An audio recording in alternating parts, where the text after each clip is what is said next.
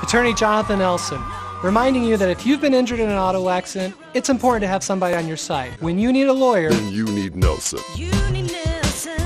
We're training people to restart our hand count process tomorrow. We've complied with the Secretary of State's wishes as to how we do our hand count, and we've resolved the minor differences, which are how we handle the ballots with gloves and the way we tally using, colored pens that can be distinguished from markings on a ballot, so that we know that the ballots will be secure as we do our process. So we're implementing that tomorrow. The call went out because they knew we had very few days. We've got to finish this by the 17th, because after the 17th we have to lock those ballots away because that's when we'll be certifying. And the call went out yesterday from a variety of different sources, and I had 110 people send emails to me wanting to volunteer.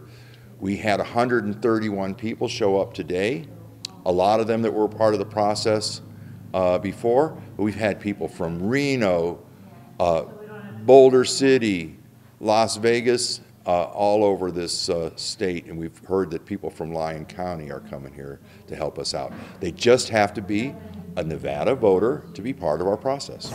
You're signing in and you're saying that you are a registered voter. So I've got some forms I'm going to ask people to fill out that say they're going to not reveal what we're doing here, and they're going to keep the information that they've seen private, because you are looking at private information, which is somebody's ballot. It's pretty sacred. And so you're going to be sworn in as election officials when you come to do this, and taking an oath that you're going to do the right thing. We had lines like I'd never seen all day long, and what the feedback I got from the poll workers is the number of people that dropped their ballots off to the poll was just overwhelming.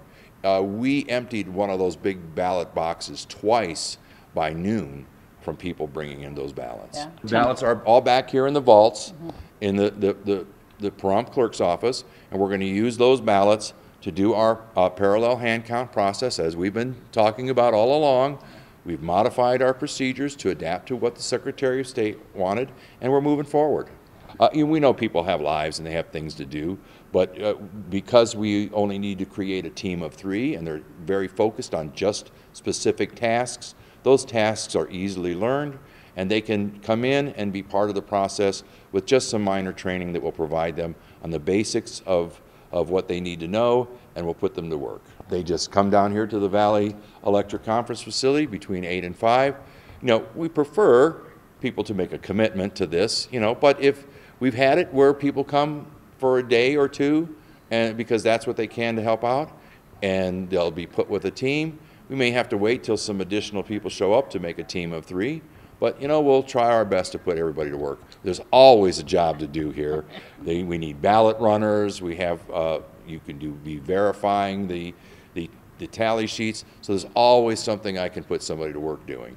Every night we're going to submit results to the Secretary of State. If they are county adjusted results, we'll release those and put them on our website. The next morning, at night, we have to get confirmation from the Secretary of State, but they post any adjustments that we make to their website and update the results.